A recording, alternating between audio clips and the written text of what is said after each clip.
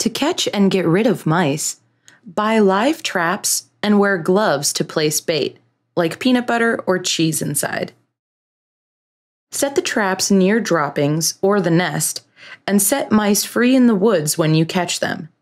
For a natural solution, try placing crushed bay leaves, mint, or a sponge saturated with peppermint oil in the corners of your home. These items can repel mice, so put them in places where you've seen mice before. To kill mice, set out snap traps. Make sure to throw them away and sanitize the area afterwards. To ensure that mice don't return, sanitize your home and clean out clutter in the corners where mice might nest.